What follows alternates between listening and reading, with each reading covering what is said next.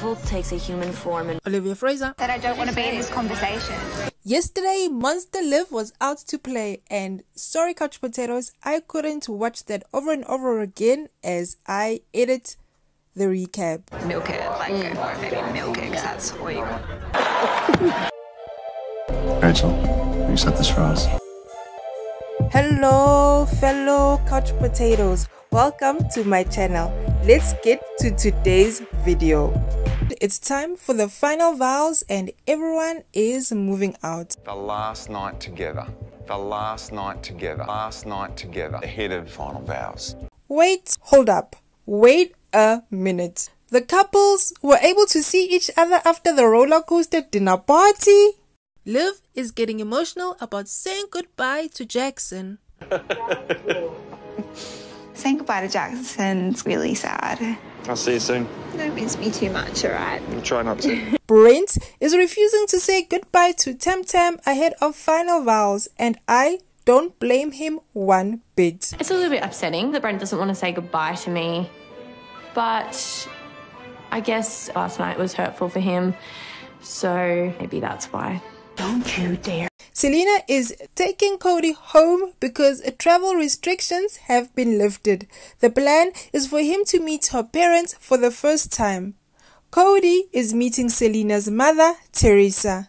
Oh, hello. How are you? It's a pleasure. I'm Cody. Lovely to meet you. Nice to meet you too. Mother Teresa, of course I couldn't help myself.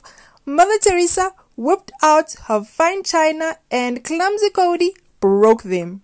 We'll come back for the rest. Oh gosh, pressure.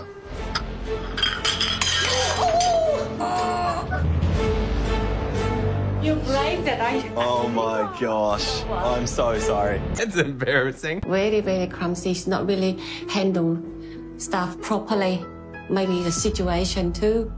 It's for special occasions. 2 hours later. After all that commotion, Cody admits Zach's going to have to move if things with Selena progress. You can't live with your mate. Selena there. She told me the same thing. I know. Look at my mum's face. I know. Not impressed. Sorry, Zach. He's going to have to go. Poor Zach. I'll have to break the news to him. Tam Tam meets with her friend at a local restaurant to discuss her relationship issues and not knowing what Brent does for a living. She gets it. I actually don't even honestly still understand what he does. She doesn't get it. That job and that occupation side of things has been a huge problem in our relationship. How sexy and mysterious. Meanwhile, Brent tells his mother that he has mixed emotions when it comes to Tamara. Brent doesn't seem happy today. He's very torn about what he wants to do and what his feelings are. So that makes me a little bit upset for him. Brent's mom gave him the best advice, suggesting that Brent walk away from Tam Tam.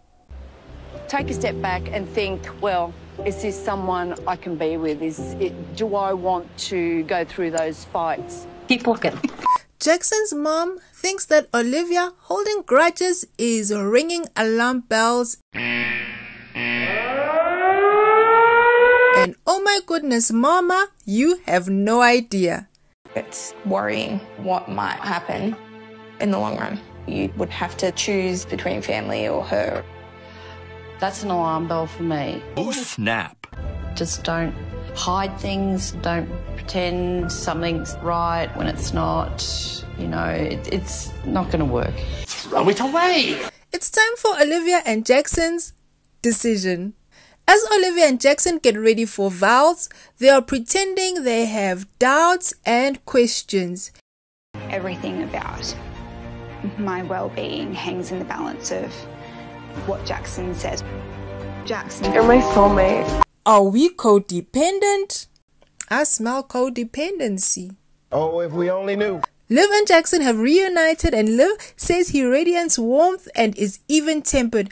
And that makes her feel worthy. you're my dream man who I never dared to dream of for fear of being unworthy. Jackson, you've built me up and made me feel worthy and adored every day that I've known you. Eventually. Jackson says that Olivia's snide comments have made him reconsider their relationship. But through all the good times we have shared, there have been some moments that really made me think about us moving forward. The way you have at times responded to challenges of the experiment. You're mean. And some of the snide comments. Hate it, hate it, hate it. That you have made along the way. Kind of a big deal. Don't sit well with me. It's not great. To be brutally honest with you. They continue to blah blah blah, and he says despite all that, he's so grateful that he met her and chooses to stay. Thank you. Next.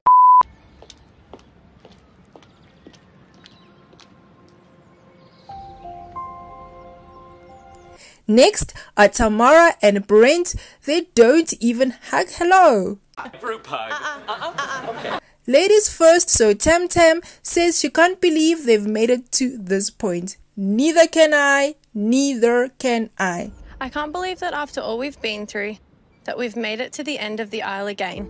We're off to a good start. She says she showed her real self and all her flaws from the get-go. Unfortunately, this is true. From the day I met you, I never held back from showing you the real me and every flaw I came with. That explains it then. She continues by saying there were heaps of times they could have called it quits and blah blah blah. You have made me realize that materialistic things don't really matter to me. I like money. She decides to leave the relationship but adds, if you take any advice from me, it's just to be yourself and that you're enough. Brent explains her true colors showed when she became vindictive, spiteful and self-absorbed. Closer to the end, as the stresses of the experiment really started to wear us down and that homesick feeling set in, your true colors showed. You became vindictive, spiteful and self-absorbed. You're tacky and I hate you. She lacks all qualities he's looking for in a partner. I was made to feel like a fool, chasing you around for the smallest amount of decency and respect that anyone in the world should show another human. Wow. The refusal to give in or let go, and eventually the inability to be kind destroyed us. Oh my God, oh my God, oh my God, oh my God. I've seen the real you, the one who doesn't respect me or anyone around her. You don't have any real loyalty to anyone, and I realize you lack all the qualities I'm looking for in a partner. You are not God's gift to humanity, so stop looking down on everyone. So on that note, good luck, good riddance.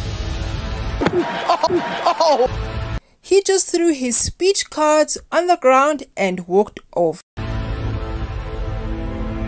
It's so dramatic and performative, but I liked it. Did you, Couch Potatoes? Let me know in the comment section below. Tamara doesn't understand what just happened. Goodbye. But when will I see you again? Oh, never, never. Thank you. Definitely walking out of here with my head held high, with integrity and with no regrets.